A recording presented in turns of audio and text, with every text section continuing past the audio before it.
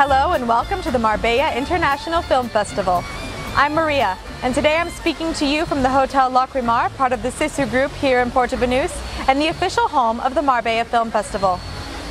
The Marbella Film Festival takes place during the first week of October, right here in the beautiful city of Marbella on the Costa del Sol in the Andalusia region of Spain. With its beautiful beaches, historic old town, and the fun and glamour of Porto Banús, Marbella is the perfect setting for this highly anticipated event on the Costa del Sol social calendar. Each year, talented filmmakers and industry professionals come together to collaborate and celebrate some of the latest work produced in their field.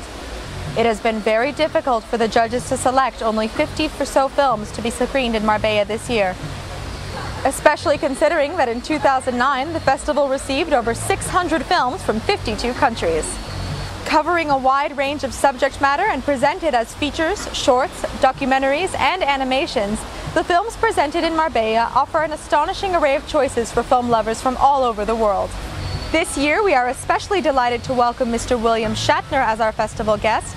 Mr. Shatner will formally open the festival with the European premiere of his latest film, Gonzo Ballet.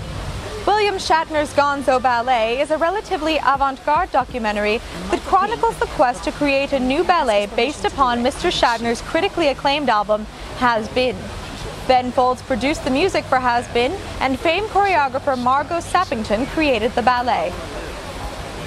Gonzo Ballet is an aesthetically beautiful piece that seamlessly unifies classical dance and contemporary music in our own postmodern culture. Like you. Well, what else could I do? I said, I'll see what I can do.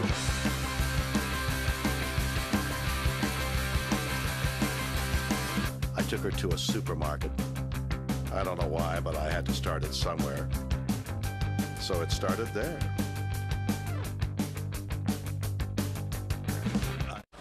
The hard-hitting documentary American Faust, From Condi to Neo-Condi, tells the real story of one of the key figures during the Bush administration, former Secretary of State Condoleezza Rice.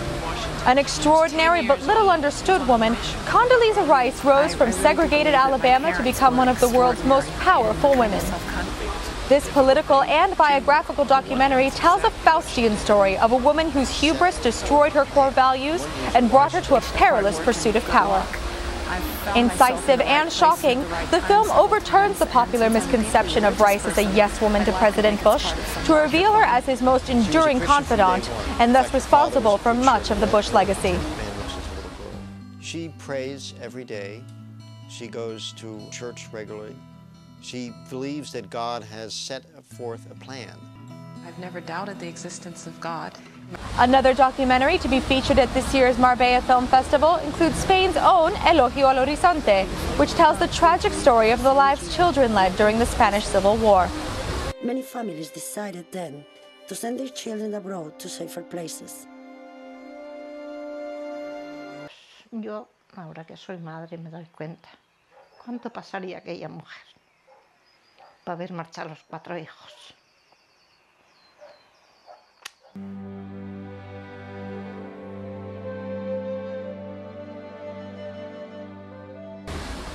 Other featured documentaries include China Power from China, Glass House from Iran, and Happy Hooker from Holland.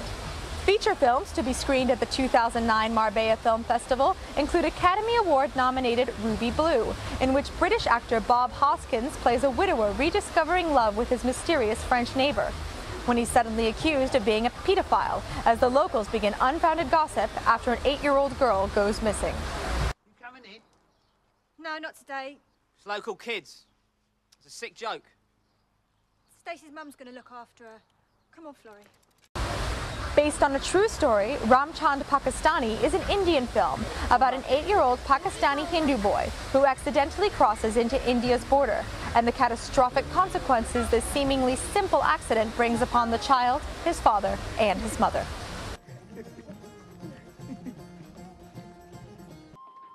तेरे हाथ में तो मर्द की लकीरें नहीं हैं। इसका आदमी बॉर्डर पार चला गया था फिर वापस नहीं आया।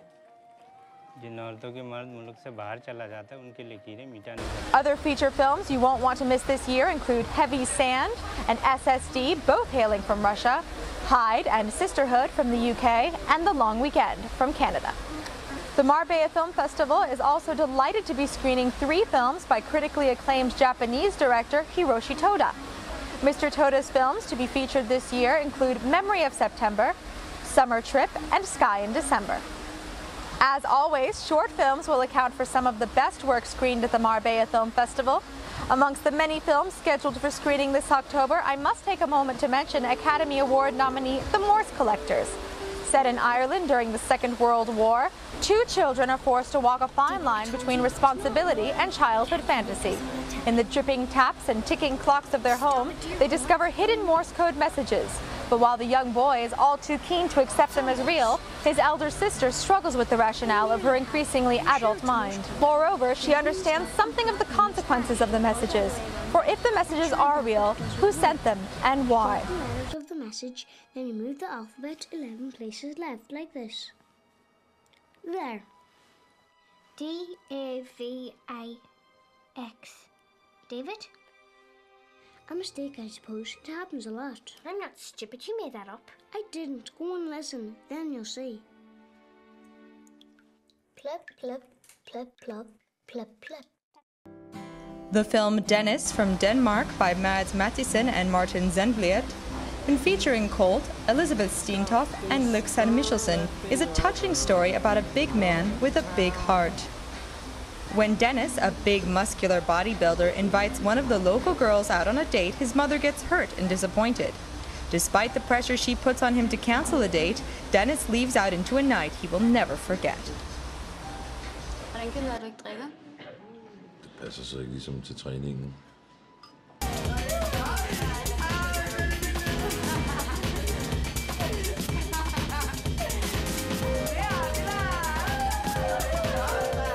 Spanish filmmakers have contributed some of the most outstanding shorts to be featured this year.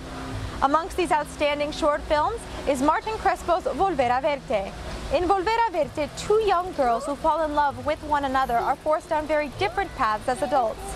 Years later, they reconnect and struggle to maintain their love and bond, as well as their basic rights as human beings.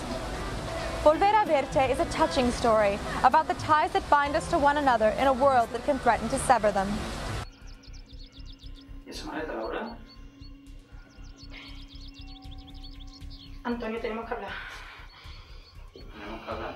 Cago en Dios. Tenemos que hablar, quédate tranquilo. Ya sé de qué me vas a hablar. Pero te lo voy a poner fácil, ¿verdad? Vamos a salir un ratito, anda. Pero no quiero ni un numerito en la calle, ¿vale? Amongst the many other great Spanish films to be featured at the 2009 Marbella Film Festival are En el Apartamento and The Deal. Shorts having been submitted to the festival and only a limited number available for screening as finalists, the festival directors have decided to offer screening to some of their favorite shorts as part of the festival's Fringe program. Fringe program's short film screens offer filmmakers the opportunity to screen their films out of competition during the festival. The short film screens allow for networking opportunities for filmmakers and industry professionals to collaborate, and is a crucial part of the Marbella Film Festival's commitment to providing an international platform for independent cinema. Another exciting aspect of the Marbella Film Festival is its annual Marbella 24-hour Film Challenge.